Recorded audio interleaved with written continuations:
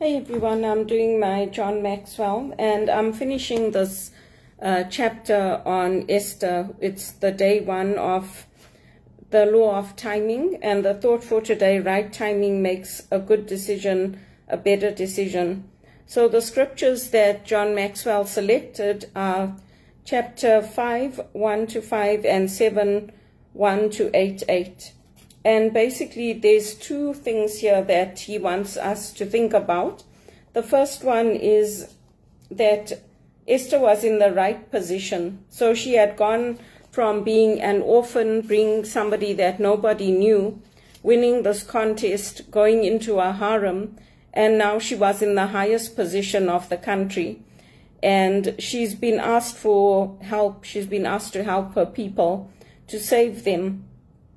And she basically asks them to fast and to pray. And then she'll go to the king and ask for the lives to be spared for her and her people. And so this is about having the right plan.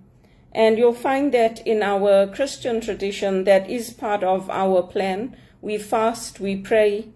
We don't necessarily put on sackcloth and put dung on our heads like they did in those days. But we do fast and we do pray. In fact, we do the opposite now. We make sure that we're dressed well. We make sure that we look presentable. We put oil on our head, and because oil gives the hair a nice smell. Nowadays, you can get many of these scented oils, which are also sacred oils or blessed oils. And so this is what Esther does. And then she goes to the king and she carries out her plan and asks the king not to let this Holocaust take place.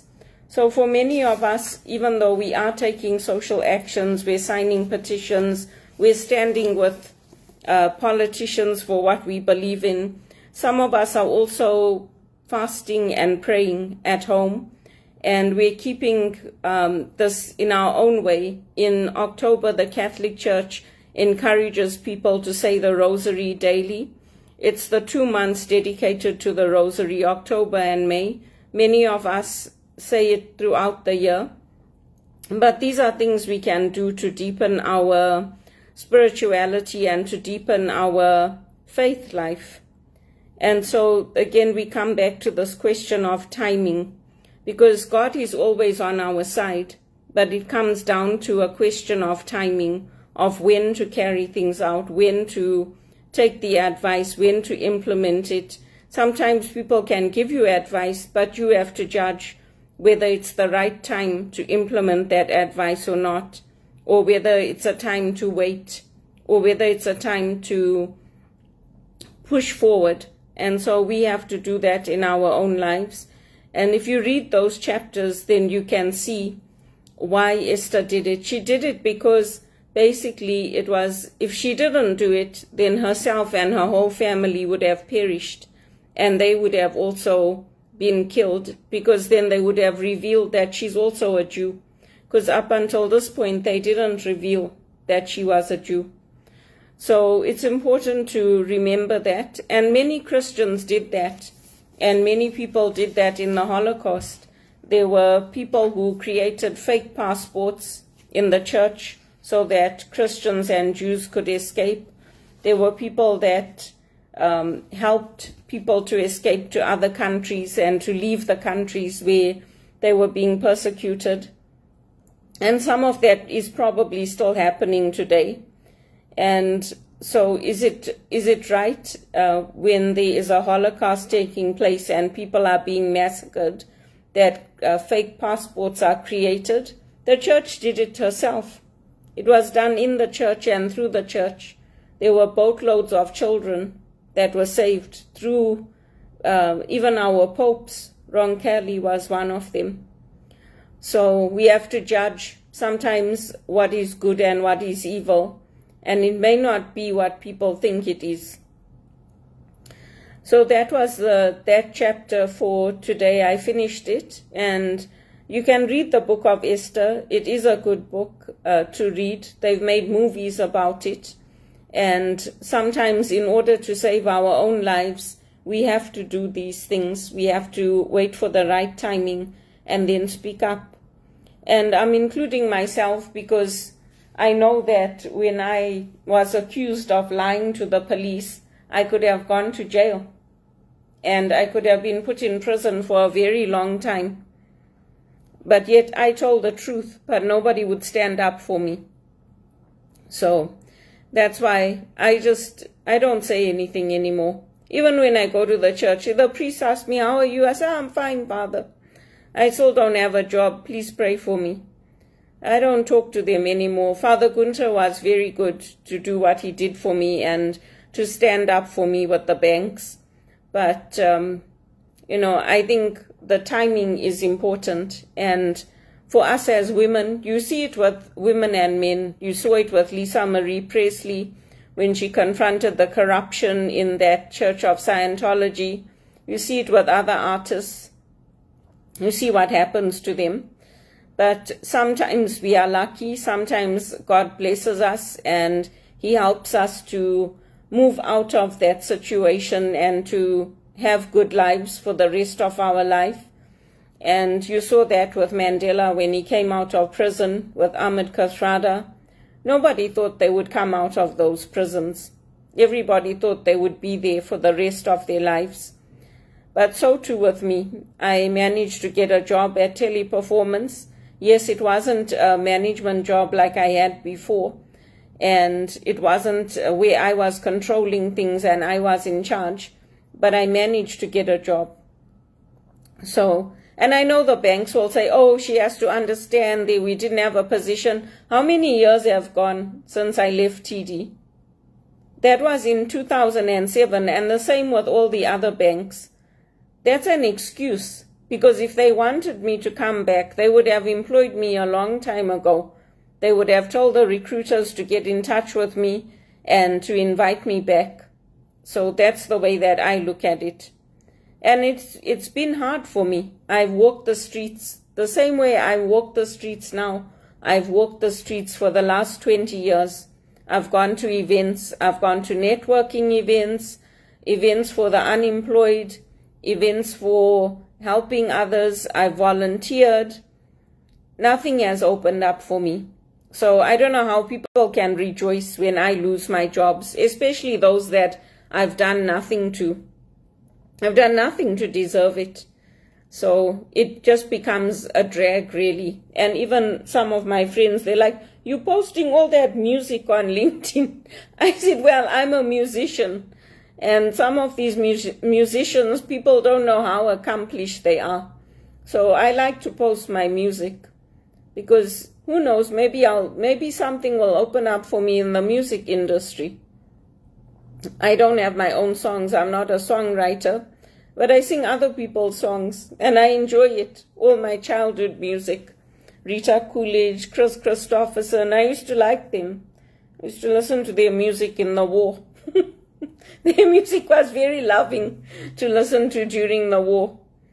All those artists from the 70s. Bay Street Walkers? I think that was one of them. But all that old music. That's how I coped with my music. And Chris Christopherson was very accomplished. He was a Rhodes Scholar. He was in the army. He was a pilot. And then he went on to be an entertainer. He's like Elvis. Elvis was also in the army. But yeah, I like to post my music. And we have groups for people that care about music and musicians on LinkedIn. So I join those groups as well. But people should take us seriously. Just because we're artists and musicians and we're creative doesn't mean that we shouldn't be taken seriously. They should take us seriously. So some of these bankers, they're bankers by day and DJs by night. But anyway, I think it's sad. I really do think that, things could have been different in Canada. And I know that other people benefit in the Indian community from what I do. There's all these Knights of Columbus and all that in the church. They all come to my church. I see them all there. They do a lot of good work in America. I went to the Knights of Columbus shop there and I wanted to send a rosary and some things for my niece and nephew, and my mother said, no, don't send. I said to her, please take it. She's like, no, I'm not taking it. So I just left it. But anyway, that's how life is now. And I make the most of each day. I go out, I talk to people, I go for my walks. I try to do at least 40 minutes now. And I go downtown. I was even talking to the people at Metro, and they were telling, not Metro, at City Market, and they were telling me you should go to events. I said I do go to events, and people do keep me in mind. So we'll see how it all plays out. But for me, my faith has always been central to my life, and I pray at home when I don't go to church, and I pray the rosary. So I do that in my own way. And you can decide. You don't have to only fast when the church tells you and pray when the church tells you. If there's something that you want to fast and pray about, you can do it. The examples are all there in the Bible. And people do it. People change their names when they went to Africa, because people with European names got the good jobs. And when you see all the tailors and the, you see different names, and people think, oh, this must be a white person. And then you find out when they come to the interview that, oh, they're a black person or they're an Indian person. So lots of people did it. And lots of people changed our names when our ancestors converted in the colonies, in Goa, in India. Lots of people took on European surnames. So that's how that Bible story is true for us too. Because people converted because they had to. People took on fake names that were not their, probably their family names. And it was a matter of survival. Otherwise, how was your family going to survive? Because that's how they got into the colleges, that's how they got into the universities. The name made a difference. So that's my John Maxwell for today, and it's one of the examples that we can look at. And yeah, I continue to post my music on my LinkedIn, on my Facebook, my photographs. You never know where that opportunity can come from, where the dots can connect. But I've always been a singer. I've always sang at the choirs in Zimbabwe, in South Africa. I played the organ in South Africa as well at the church. I was part of the choir there. So I like my music. I enjoy it. And the musicians I listen to are very accomplished. So it's good to reflect on that and how those stories play out in our own lives. Some of us don't have people to guide us and to advise us. So the only thing we can do is to read books like John Maxwell. We can join organizations like John Maxwell or other places where people who have made it to the top and they're earning the big bucks, we can listen to them and we can learn from them. And hopefully the dots connect for us too, and those good paid opportunities open up for us too. Because believe you me, I did not, this is not my Canadian dream. To come here and clean toilets and take out the garbage and, clean people's houses, clean people's offices, and do all this kind of work that pays minimum wage, and even the call center. It's not my dream job. I worked hard to get that HR designation, to go to Rotman, to get my training, to sit on boards. I did all that because the end goal was to get a good paid job and to have my own property again, not to live with people, not to get a room in a house and live at somebody else's mercy. That's not my goal. And I'm trying my best to do everything that I can to make sure that it happens for me. And if it's not here and it's somebody else, somewhere else, then that's good. I don't mind at all. But this is not my dream.